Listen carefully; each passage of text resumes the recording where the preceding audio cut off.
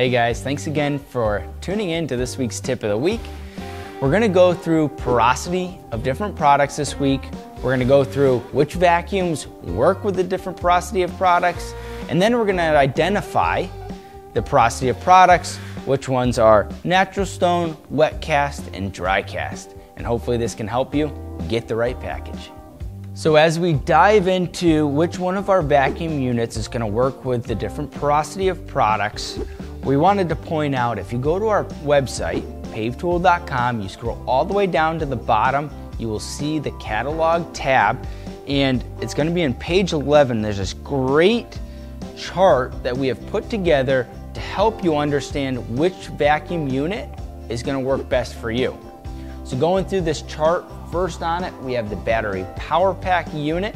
The battery power pack is gonna work with all of your non-porous products, which would be your natural stones and your wet cast, as well as then we have our inline venturi.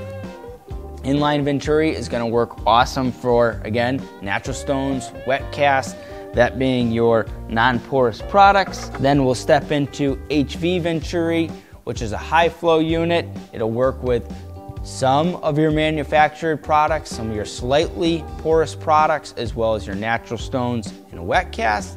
Lastly, we have our VME, our VMB, which is our VacMax units, as well as the 200E, and those are gonna work with all of the products, just limited a little bit in weight. So lastly, we wanna identify what porosity is. So porosity is obviously the void space in a given material. The amount of air that will flow through that product is porosity. We also wanna identify what products are non-porous, slightly porous, and porous. The most common or the easiest way to get your answer out, whether it's non-porous or porous, is to contact your manufacturer and figure out what they're identifying that product as. Now we'll kind of go in through the different products. First things first, we have our porous products, right? Porous products are going to be your manufactured stones. Some of these can be identified as slightly porous, just depends on how it's made in the manufacturer. And the way to identify this is you'll usually see a little bit of aggregate coming through the face. Usually tends to be very little textures to the face of the product. And if you were to take this and put it under a microscope, it would look almost like a sponge. So the air is actually flowing through the bottom of the product, coming out the top, which is making this a porous product or a slightly porous product. We don't have any of the product here, but we do have limestone as well, which would be a slightly porous product. Then we want to go into our wet cast products. Wet cast products are going to be a non-porous product. So this is a very dense product. It is poured very similar to a sidewalk, where it's a liquid mixture that gets dumped in.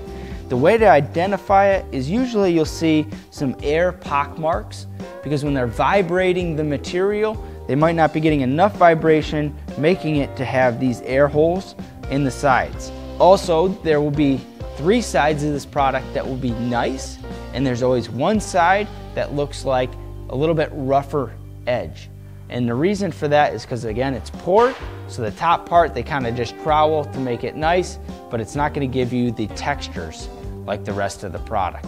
That's going to be, obviously, wet cast is going to be your non-porous product. Lastly, non-porous is going to be your granites, your blue stones, and any of your natural stone products, tiles, porcelain, things like that. The density of the product is much greater than any of your dry cast products. So it's a very dense material, obviously been in the ground, it's a natural stone, it's been packed over decades, it's very compressed, and there's not a lot of void space in the products, again, making it a non-porous product. So hopefully this helps to identify the different products, the different porosities of them, and then also helps you identify which vacuum units are gonna work with the different products and get you set up for success.